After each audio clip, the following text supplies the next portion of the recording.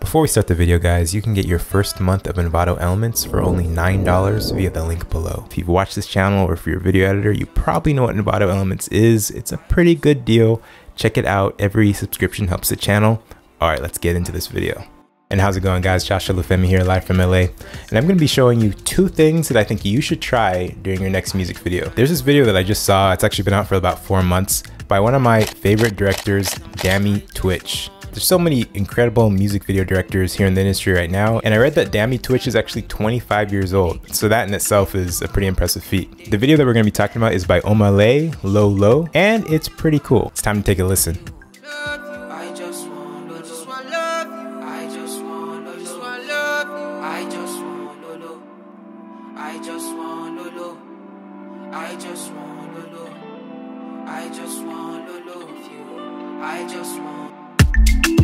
Go tell all your friends I love them too. I look nice, but I'm not so good.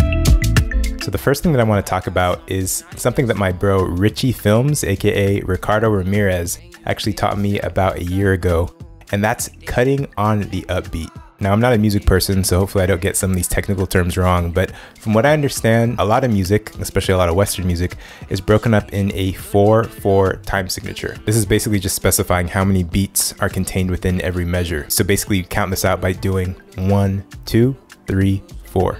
1, 2, 3, 4. A lot of the time when we're editing, we're just trained in our minds to cut on the downbeats, the 1 and the 3. So 1, 2, 3, 4. 1, 2, 3, 4. I feel like the majority of the time we're just trained to cut on the 1. 1, 2, 3, 4. 1, 2, 3, 4. Now we can actually go one step further and talk about the beats that are in between each of the quarter notes. 1, 2, 3, and 4. I believe these are eighth notes and what Richie called push notes. They can be represented by ands. So you could end up saying 1 and 2 and 3 and 4 and 1 and 2 and 3 and 4 and. So we get it. Cutting on the downbeats, aka 1 and 3, can eventually get boring. So the question is, what are these upbeats that we should try cutting to from time to time? The upbeats are the 2 and the 4 and all of the push notes in between every number. And what you're gonna see is actually pretty crazy, and that the editor of this video ends up cutting on those push notes as opposed to the standard downbeats. 1 and 2 and 3 and 4. 1 and 2 and 3 and 4. 1 and 2 and 3 and 4. 1 and 2 and 3 and 4. 1 and 2 and 3 and 4. 1 and 2 and 3 and 4.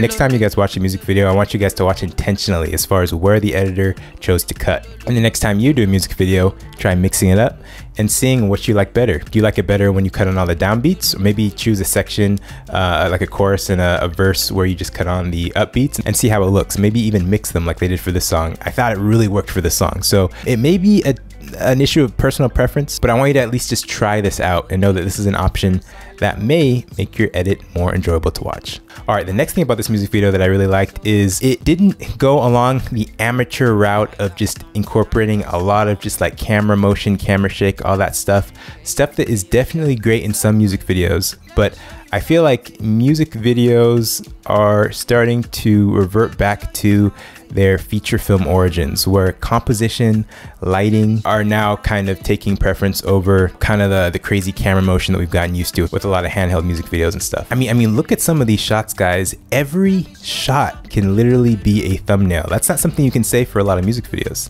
If you took a snapshot out of every one of these shots, the lighting, the composition, it's just so intentional. It's so beautiful. Every shot is like a painted portrait that it was set up perfectly and composed perfectly so that there wouldn't be any visual real estate that was taken for granted. There's just so much depth going on. There's things happening in the foreground as well as in the background. If you look at the dolly shot at 30 seconds, you can see that in the foreground, there's a cool parallax motion going on because there's some slow motion of the camera dollying past some railing. And then through that, you have him singing in the midground. And then behind him, he has someone braiding his hair, a woman braiding his hair in the background, creating some cool background movement. So that's a lot of actual depth, but if you remember from past videos, depth is also perceived when you contrast different lighting intensities as well as contrasting different colors. So I see a ton of lighting contrast in this shot. The light coming in through the windows are making some really cool, beautiful shadows. adding perceived depth. Then look at all of the incredible colors that are being seen, the rich greens, the yellows, the reds, the browns. They're contrasting each other so well. It just makes this shot so interesting to look at. This can be seen in a lot of other shots in this video. And interesting to remember when you're shooting darker skinned models or talent, you want to make sure that they're shot against a background that contrasts well with their skin. So say you have like a blonde haired Caucasian talent, you're not going to want to shoot them against like a pink or a white background, because you know their hair is going to kind of bleed into the background. If you're shooting a black haired darker skinned talent, you're not going to want to shoot them against like a brown or red background or dark, you know, black background, because their body's going to bleed in the background. You want some contrast to allow them to pop from the background. So check this out, great example of what they did here. You have her lit beautifully, soft light allowing her skin to just pop. I love the makeup that they're using. It's like this, it's very reflective, it seems like. And then the actual color of the background is this rich aqua blue that her beautiful brown skin just pops out really well out of. So going back to this idea of putting composition over motion, just look at these beginning shots. These beginning shots are literally, they could be paintings. Like they're just so, they're staged and just set up so perfectly. This first shot where that's in the title sequence, when he's just staring at the camera, everything's perfectly still. The camera's on sticks. There's like just a zoom in, maybe like a digital zoom in, and yet it's such an intriguing and engaging shot. One of my favorite shots in the whole video, actually. There's so much going on, even in the static nature of the shot. He's lit beautifully from one side with some soft light. There's some rose petals on the ground. There's a cool semi-transparent drape in between him and the window.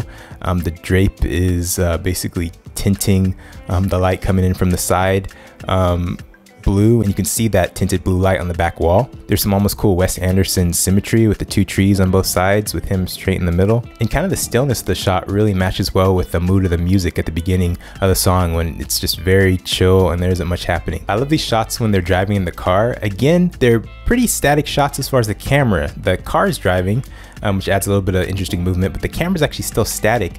And there's parts where you know, the camera's on one door filming on one side, and then the reverse shot is shown as well. And every time he starts singing, there's like a rack focus to his face, and then when he's not singing, I think like the girl is singing, a rack focus is back to her. And just the intentionality of even that just made me really respect the DP specifically that was on the piece. I like between him and the director, I could tell they actually have to think, how do I capture the mood of this song while still creating an engaging video? And I think they did it perfectly. I felt like I was going on a trip in an art museum and I was watching a music video. The video was that good.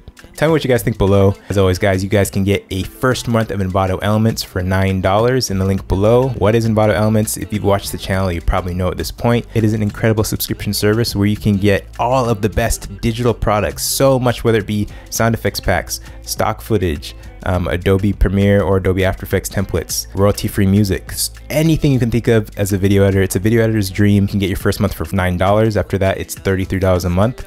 But it is such a good deal. You can literally use Elements like I do to make you money every month by using all the resources inside to shorten your workflow. Thanks so much, guys, for watching, and as always, remember to keep it chill.